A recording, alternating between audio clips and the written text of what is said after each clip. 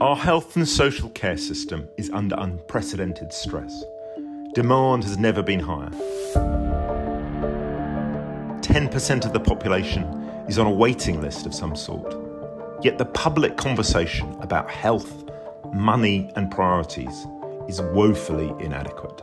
And I would just like to ask the doctor, where exactly does the extra billions that the government is spending and has spent since Brexit, where is that money actually going?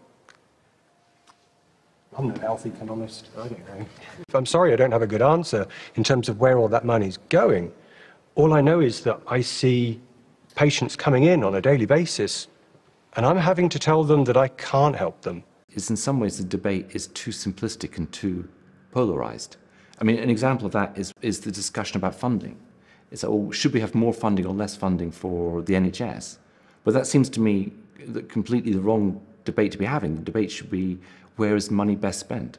I think we're in this early phase of this explosion of information, and clearly it's a dark side or a dark period, right? Because I think people are having a very hard time adjusting to this explosion of information, and it's very difficult for people to sort of tease out what is rigorous, correct, and what is clearly misleading and false. Well, I think we're at a pivotal moment after COVID that there was this moment in history that we won't experience very often, once every 100 years, at least in most recent history. So it's really an important time, and we're at a crossroads where the NHS is really facing a lot of problems in relation to staffing, in relation to waiting lists, in relation to efficiency.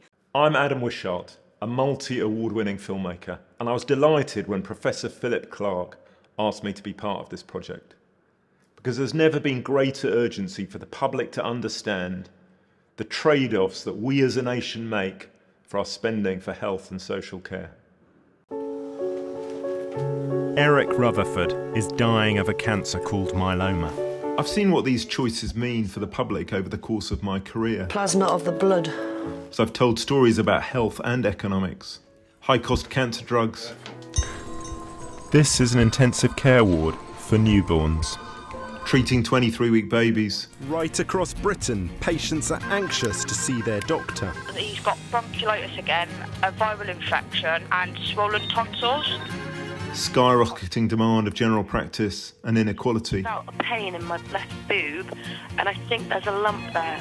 But for me, it's always essential to base the journalism on the data derived in the academy. Okay, because we're fully booked at the moment. So I think what's really cool about Philip's initiative in the centre of mixing both serious scientists with serious media people is that I think it really will address that challenge, which I think is really important. The role of academics has got to be to try to frame the questions in a way that people can then think, oh, actually, that's the way I should be thinking about it. And that's got to be partly through a discussion with the public and engaging with the public.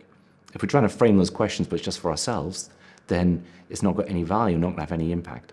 The public is really key to policy change, and I think that's often forgotten in many aspects, so when policies are being made as well. So I think the first important thing is people have to understand the numbers and the evidence that's given to them.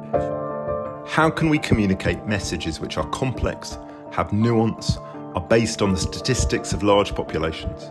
We journalists and filmmakers sometimes struggle to connect these with our audiences. And that's why it's necessary that this centre engages both with storytellers, from YouTube influencers to broadsheet columnists, to help them explain the world better, but also with our academic community, to help them reach a broader public.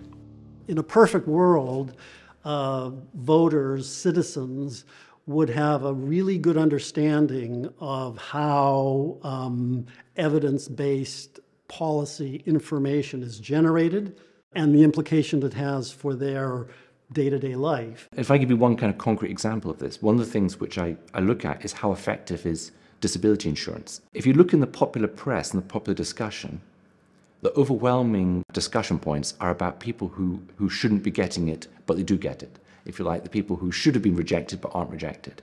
The kind of scrounger sort of discussion. If you actually look in the data, that's not the problem. The problem is there's too many people who should be getting it are being turned down. We're scientists. We're looking for the truth. It doesn't, if our hypothesis is overturned, that's not a problem for us. It's vital that this new centre will not only gather data, but work out ways to communicate it. And hopefully that will create space for policymakers and politicians to make better decisions that will critically affect all of our lives.